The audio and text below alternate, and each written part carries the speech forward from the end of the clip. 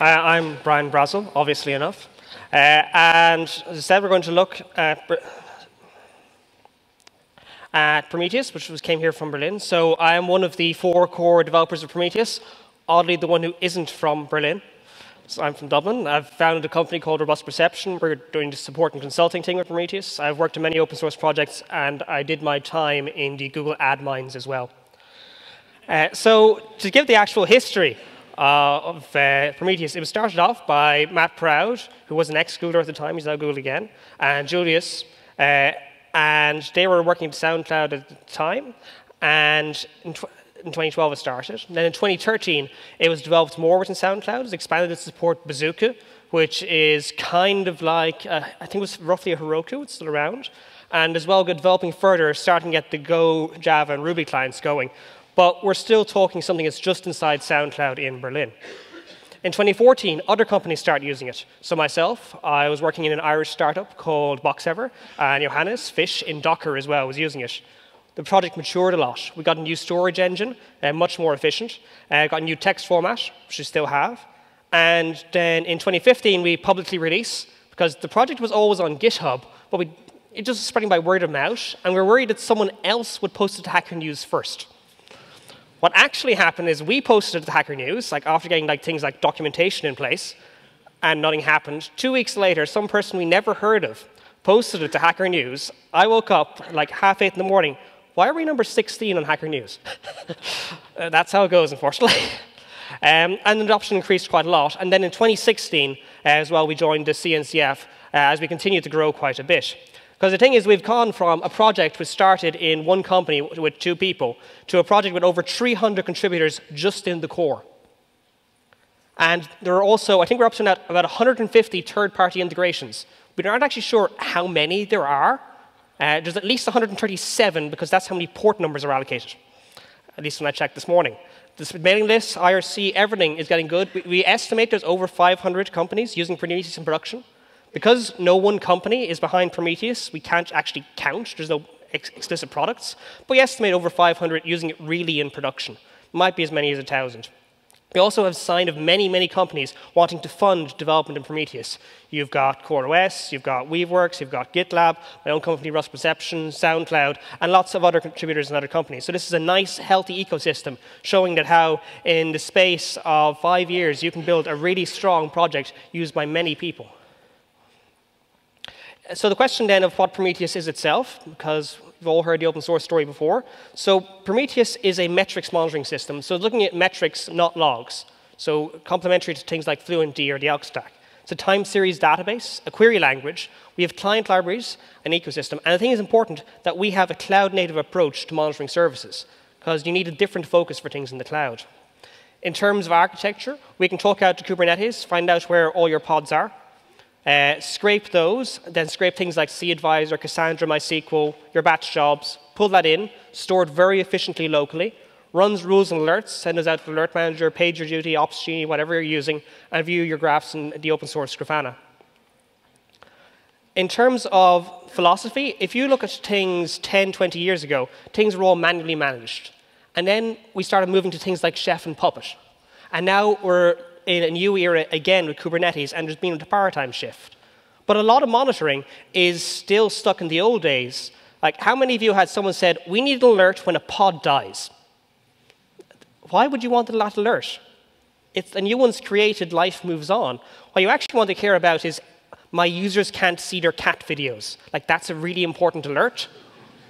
Load average is high is not an important alert, right? Because unless it's actually impacting users, why would you be calling and waking up a high-paid engineer in the middle of the night to say, load average is high?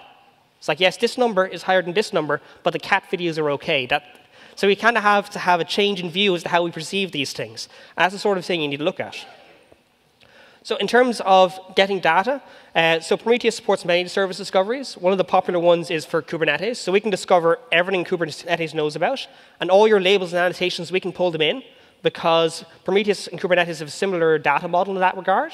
They both have arbitrary key value pairs you can do with things. And then you can map those into Prometheus labels. So whatever system, whatever paradigm you have decided for your Kubernetes labels and your Kubernetes annotations, you can map that into what makes sense, not even just for your organization, but for your team, because it turns out everyone has different opinions on how to name things.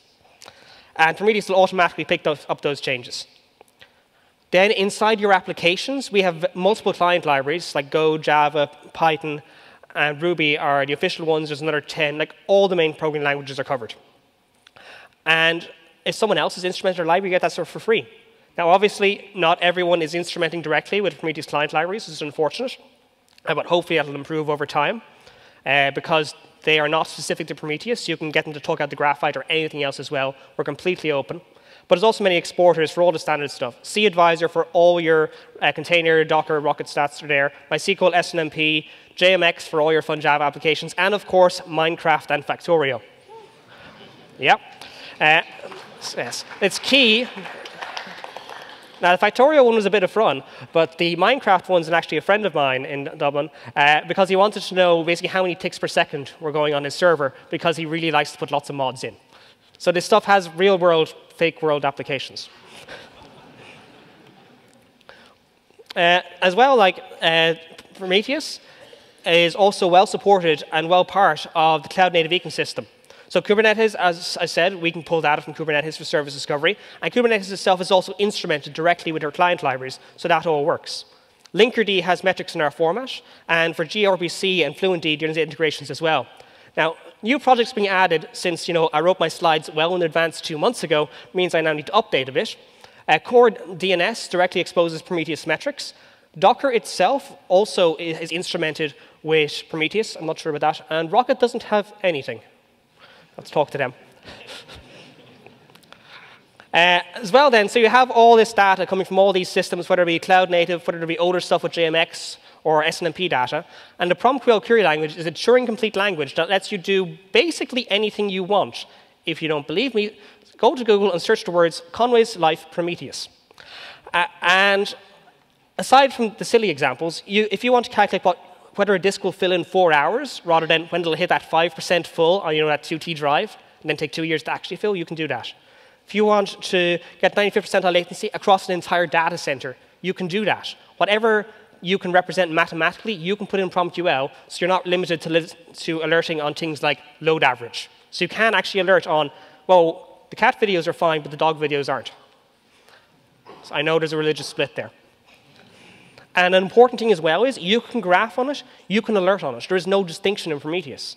So you can have better alerts that don't wake up your engineers in the middle of the night so we can focus on solving real problems and improving open source further rather than having to deal with sleep deficit.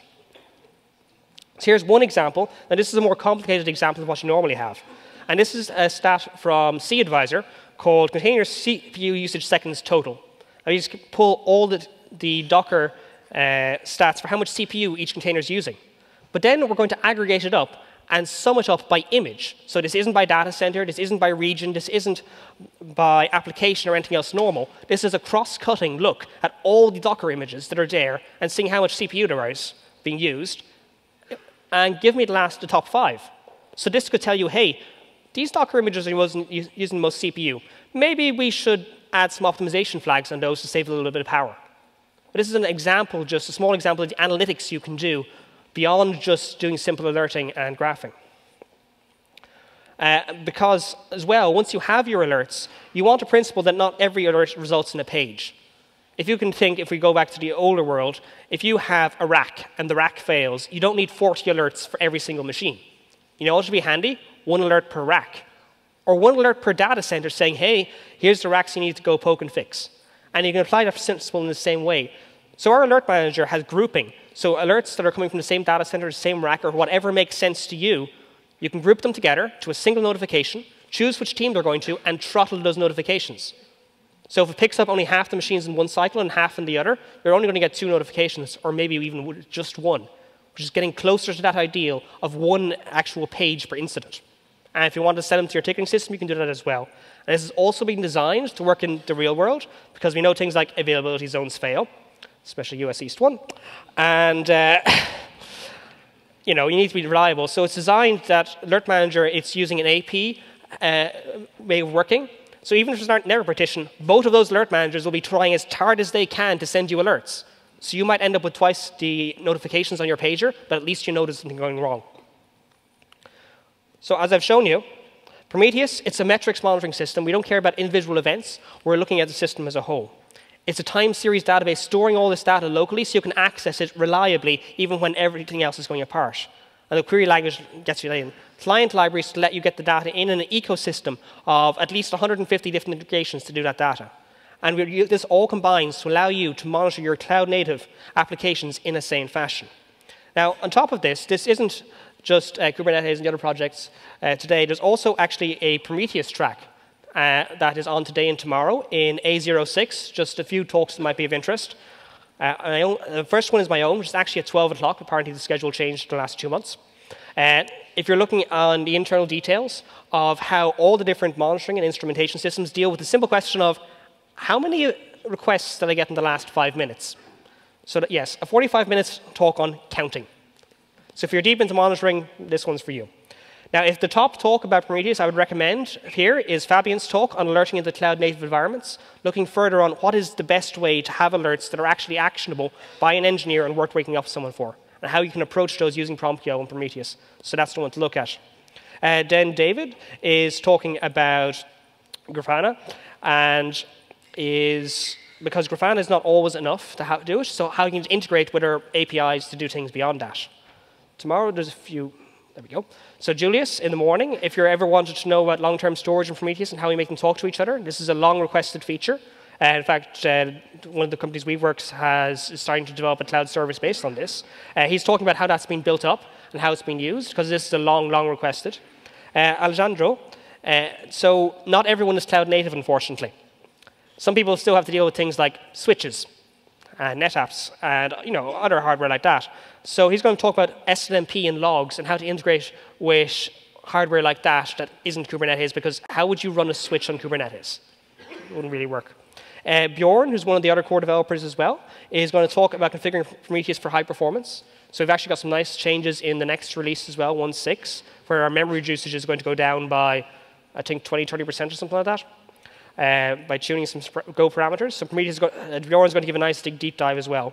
And finally, not in A06 and C04, but registration required, Alexandru and Frederick from CoreOS have a workshop, that 2-hour workshop, that will take you from instrumenting your applications to using the CoreOS Prometheus operator to seeing that data inside Prometheus and Grafana end-to-end all together on Kubernetes. So if you want to actually try out Prometheus, this is the workshop to go to.